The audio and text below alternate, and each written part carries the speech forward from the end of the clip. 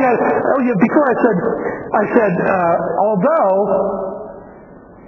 you can hardly read anything in the Bible that is literal, it's all figurative, symbolic, spiritual, allegories and metaphors and similes and personifications and types and signs and But although what it says is not what it means most of the time, if your right hand offends you, cut it off. No, you don't cut that. That's not what Christ meant to cut the hand. He meant cut out of your heart whatever it is that makes you want to steal or stick your hand where it shouldn't go. It's a spiritual thing. And all those people that say it's literal, I write them back emails. I say, do you still have all your arms and legs and your eyes? And if you tell me you do, I know that you don't believe the Bible is literal. Don't tell me you believe the Bible is literal. You're lying through your teeth. But here's the point I want to make. But Jesus never used an allegory or a metaphor or a symbol or a sign or a parable that wasn't true. They're all true. They just don't mean what they say. Okay? You have to have a pure spiritual perception. Now, God sometimes, Christ told us what the parable meant. It didn't mean what he said, because he tells us what it meant, and it didn't mean what he said. If it meant what he said, they wouldn't have had to ask him what it means. And yet, Paul Crouch's son gets into TV and says, Christ is talking little stories about farmers and seed so that the people could understand with their simple little minds. Nonsense. Not only did the people understand, the disciples didn't understand.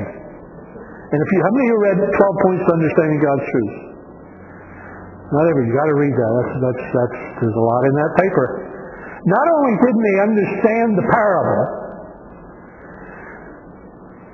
but when Christ explained the parable, they didn't understand the explanation. And do you know how Christ oftentimes explained the parable? With another parable. People don't get that. Why? Because they don't pay attention to the words.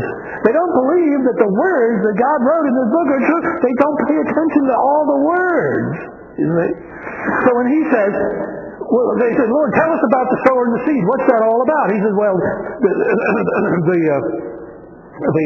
the world is the field. Or the field is the world. And the sower of the good seed, that's Christ, and the seed, the Son of Man, and the seed is the Word. And some falls upon, man accepts it readily, and some is like it falls on a stony place, and it like sprout up a little bit, it has no root, so the sun comes out, and then it dies off, and The analogy is true. That's what happens when you sow seed.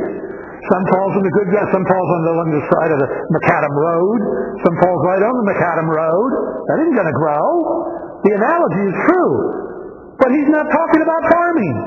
It has nothing to do with farming. It has to do with the Word of God and how it's accepted by men and seen and perceived and all of that. That's what it's about. But he used the story so that nobody would understand. So I want to make that clear. Although the Bible seldom says what it means, it always means what it means. And the analogies that it gives are always true. They just have a different representation. So that only the wise understand. Sorry, but that's the way it is. The wise shall understand. Go your way. Daniel, seal up the book till the time of the end. Men shall run to and fro, and knowledge shall be increased. But the wise shall understand these things. The wise. Okay.